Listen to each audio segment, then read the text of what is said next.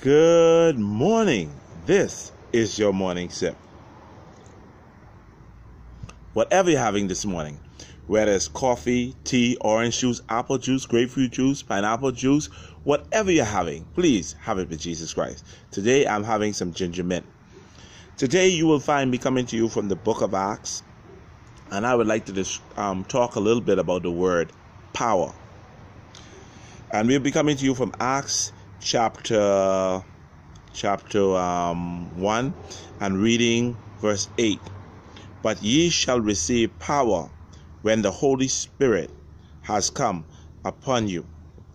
Jesus Christ was telling his disciples that they will receive power. Now I know today in today's world, when we hear about the word power, a lot of people are power hungry. They want power, and they want power to do what they want to do. And plenty times they get power and they don't know who they misuse power. Today I'm going to ask you, what type of power will you be in the world? What type of force will you be in the world? Are you going to be the type of power that brings healing, that brings peace, that brings contentment to the world? Or are you going to be the type of power that brings destruction, that brings heartache, that brings hardship?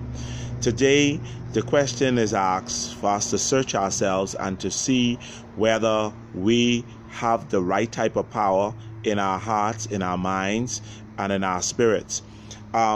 Today, I would like to share a little bit about power. He said there are many forms of power. And power, when we look at the word power, we have some words that come out of power. And I would like to share a Greek word with you.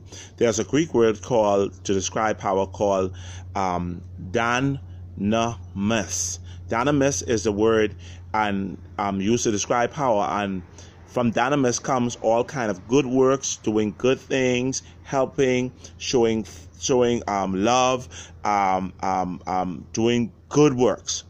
And then from the word dynamis derives the word dynamite, which means power or powerful also. And dynamite is used for, and from that word, the English word dynamite is derived. And from dynamite is used to blow up, to destroy, to cause harm, and to bring destruction, right? And so I'm going to ask you today, what are you going to be in the world today? Are you going to be use your power for good, to help, to build, to strengthen, to share light with others and lead them into the path of truth? Or are you going to use your power of influence to bring destruction and to bring mayhem? Let's bow our heads in a word of prayer. Gracious and eternal Father God, we ask that today that as people seek after power, if they seek after power, help them to seek after you and your will, Father God, to allow your Holy Spirit to guide them and to direct them, oh God. Father God, let your Holy Spirit be that which will be the beacon that will light the way for them, oh God. And Father God, that they will go into the world and they will do good, Father God, to help all humanity, oh God.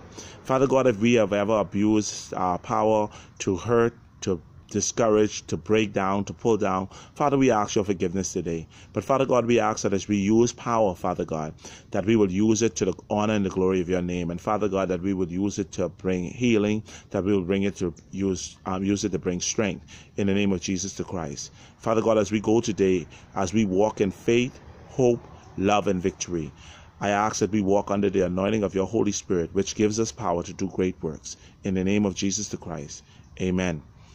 Now today, I pray that you prayed that prayer, and if you lack power, you could ask of God, which is able to give you. And the only way you can have this ultimate true power is by accepting the Lord Jesus Christ as your Lord and Savior.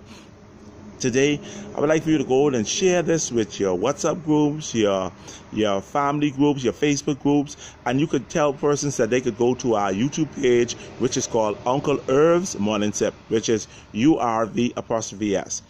Today, I want you to go and share love with someone, help them to know that there is still power in the name of Jesus Christ. All right, so go out and enjoy your day. This is your morning sip. God bless you.